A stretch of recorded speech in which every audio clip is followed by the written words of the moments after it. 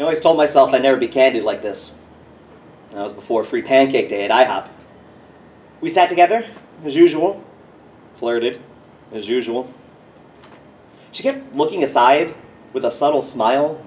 I returned the favor head on with a big stupid grin, as usual. I escorted her to her car, as usual. We kissed goodbye, as usual. She got in, as usual. She walked to the front of her car, with her back turned, saying, "I wanted to talk to you."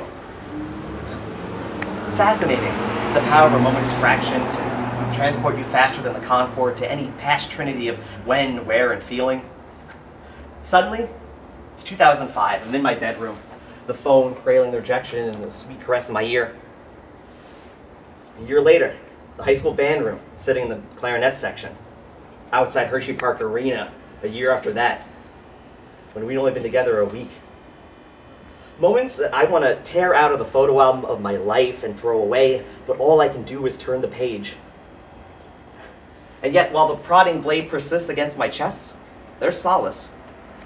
I'm not some kind of bro who finds, feeds, feels, and hangs a trophy on the mantle of his man cave and forgets. It's like waiting for the C train in Soho.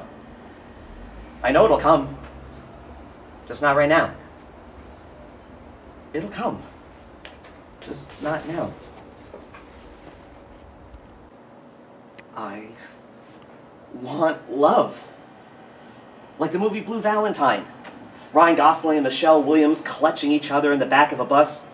Pompeians in the wake of Vesuvius, vagabonds with everything to lose and live for. Heaven, they say, isn't your family with opening arms welcoming you, but an encompassing aura. And that to me is when I let her in. My inhibitions dispatch battalions to my heart and collapse its walls.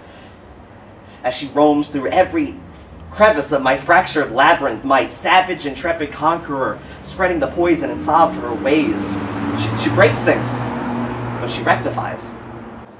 She's my anguish, my euphoria. She's my mirror. I want us to see so much of ourselves in the other that the laws of metaphysics combust on the page when our lips touch.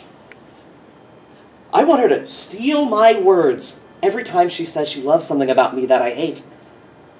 I want her to steal my breath every time I catch her glance as my abdomen drops to sub-zero and the tears rise to my throat.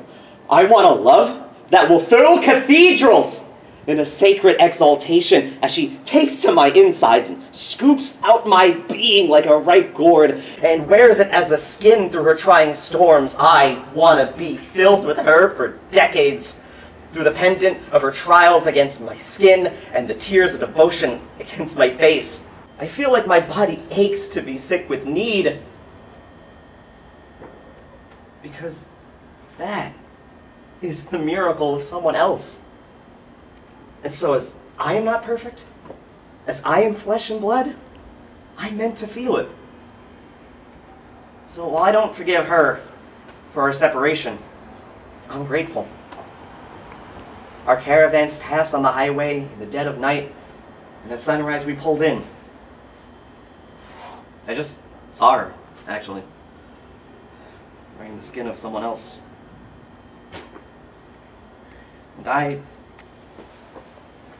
I'm happy.